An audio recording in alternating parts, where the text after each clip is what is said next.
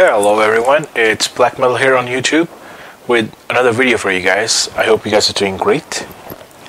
So today what I have for you is 20 for 20 series from Royal Canadian Mint. Basically what it is each coin costs you $20 and the face value of the coin is $20. So the first one I have over here is Superman, and some of you might remember this from my first video.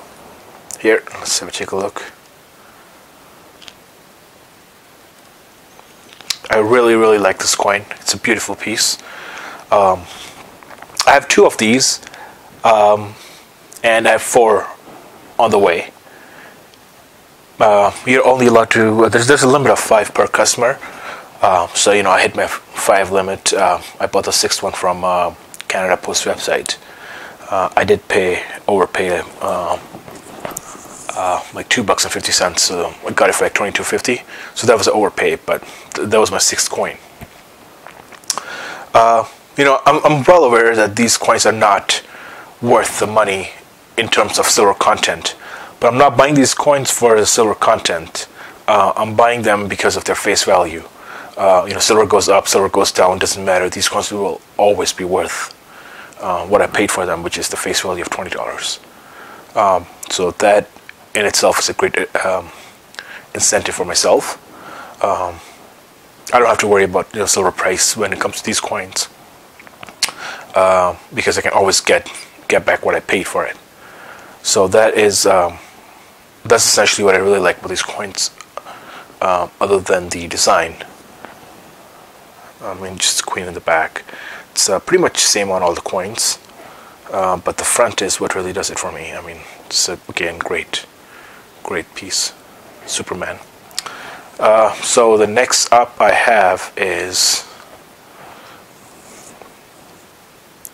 Women's FIFA coin. Again, 20 for 20. I drew a couple of these, so I have 2 of these.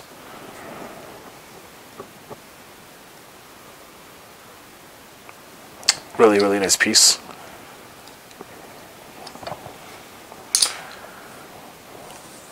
Oh, here what do we have here? Looney Tunes. Who doesn't like Looney Tunes?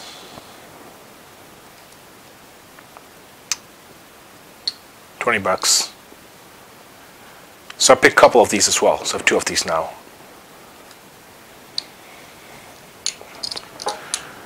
And Gingerbread Man.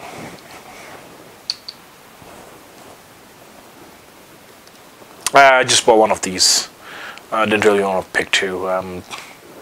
Maybe later down the road, but for now I'll just stick with 1. So here is the last coin. Well, last not but least.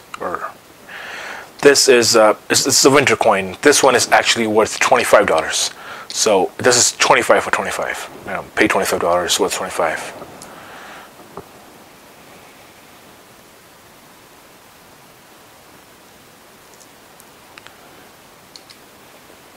Again, really nice coins.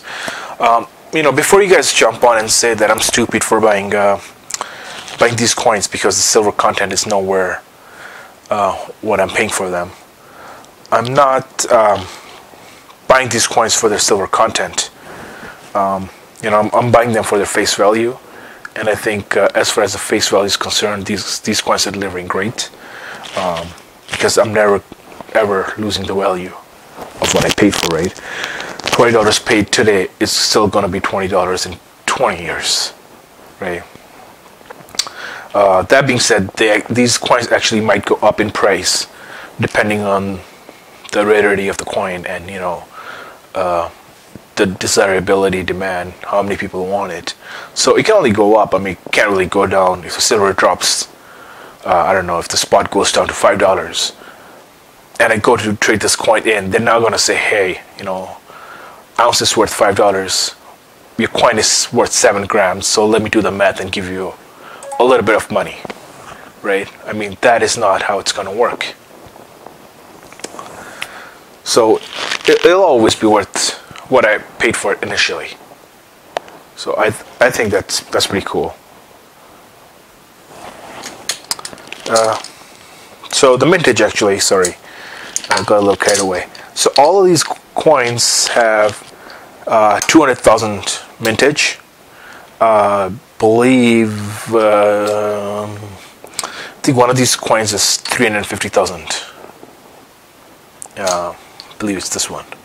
Everything else is probably 200,000 mintage. So yeah, not so great on that, because I mean there's 200,000 coins, so it's not rare at all. But who knows what it's going to be worth later down the road. So anyways, that's my take on it. Guys, let me know what you guys think. Sound investment, stupid move. Let me know what you guys think. Please rate, comment, and subscribe to the channel. I will have more videos as as I acquire more stuff. Really looking forward to getting involved with the community. Yeah, till then, everybody take care.